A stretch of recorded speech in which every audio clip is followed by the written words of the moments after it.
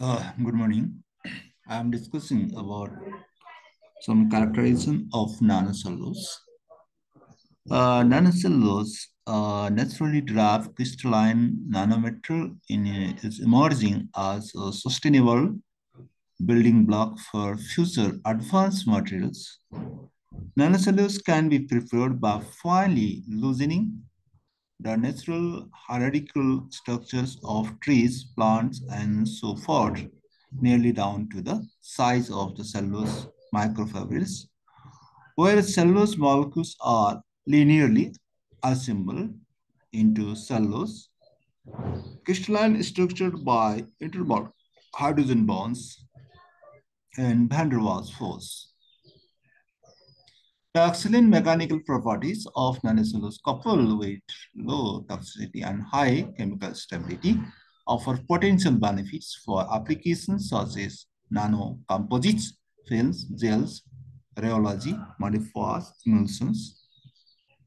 The abundance and renewability of nanocellulose distinguish it from existing always nanomaterials, and therefore nanocellulose is expected to be used as a sustainable alternative in variety of fields.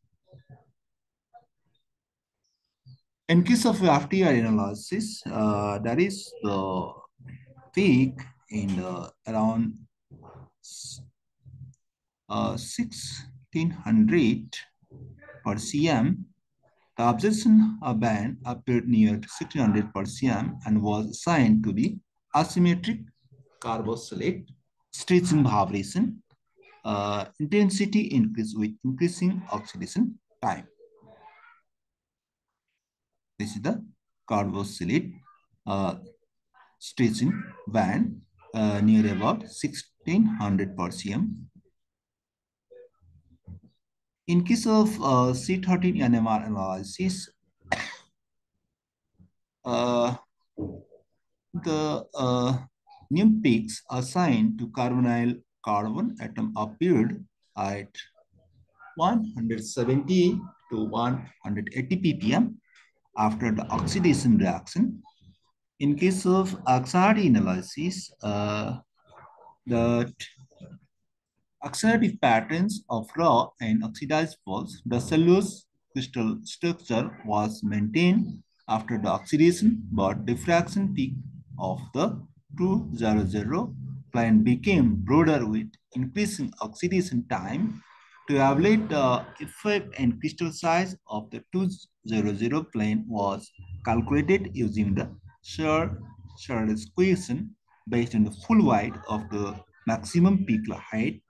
As a result, we confirmed that the crystal size of the raw material was reduced from 3.4 to 2.8 nanometer after 6-hour oxidation.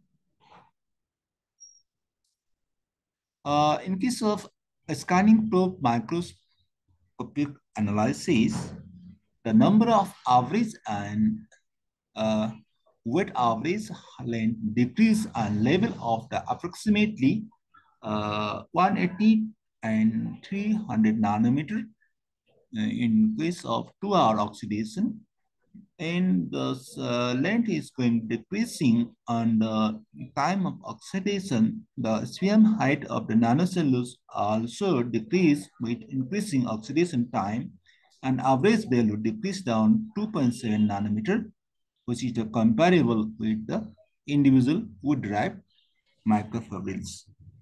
The nanocellulose shows wide length distribution and some microfibrils at lengths near 1 micrometer.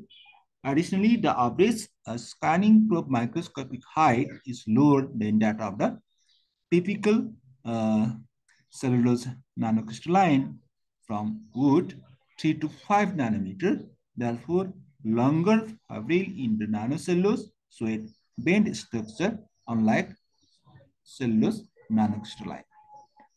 It's my reference. Thanks for your watching. Thank you for your patience. And that's just now. Bye-bye. See you again.